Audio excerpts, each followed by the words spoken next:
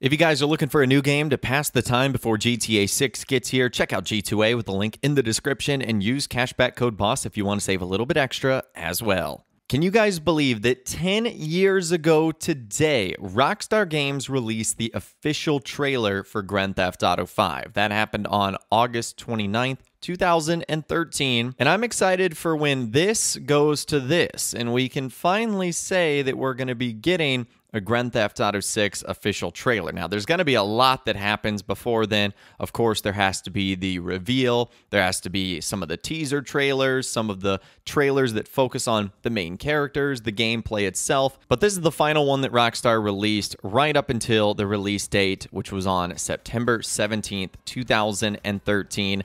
So hopefully we're getting closer and closer than ever to that timeline. And Insider TezFunds2 gave us some interesting info to think about here.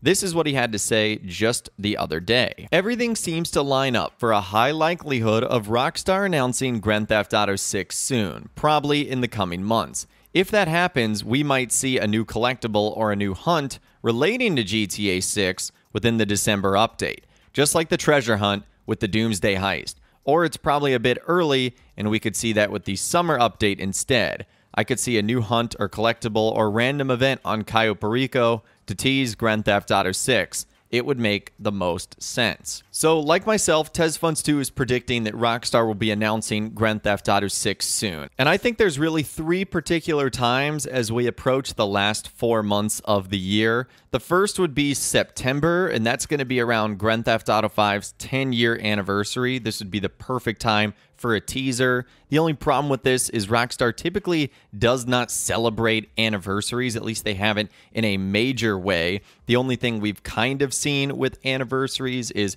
Rockstar announcing the GTA Trilogy Definitive Edition right around the same time of getting the 20-year anniversary of those games. So that is something that they could do. We also need to circle the entire month of October. This is when they revealed both Red Dead Redemption 2 and Grand Theft Auto 5.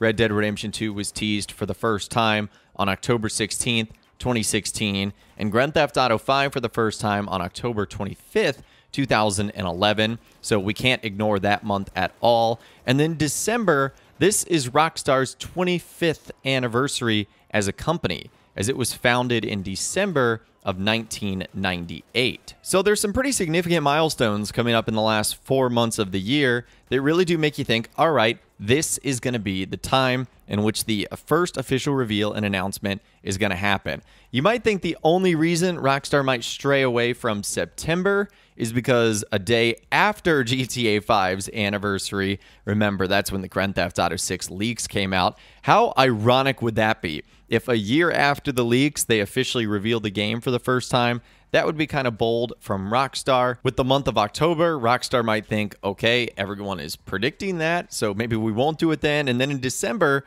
Rockstar usually have an online update for us to enjoy, so maybe they don't want to sort of share the spotlight with that. And speaking of the online update, that's the other thing that Insider TezFunds2 is predicting. There's going to be some sort of new collectible or treasure hunt related to Grand Theft Auto 6 within the December update. And we actually saw 2 of these for Red Dead Redemption 2 in Grand Theft Auto Online. The first was for a stone hatchet, which again, you got various clues, things hinting at Red Dead Redemption 2. And then at the end of your treasure hunt, you got a stone hatchet that would carry over to RDR2, and the other one was another very similar treasure hunt with Red Dead Redemption-esque style clues, and this would give you the gold double-action revolver.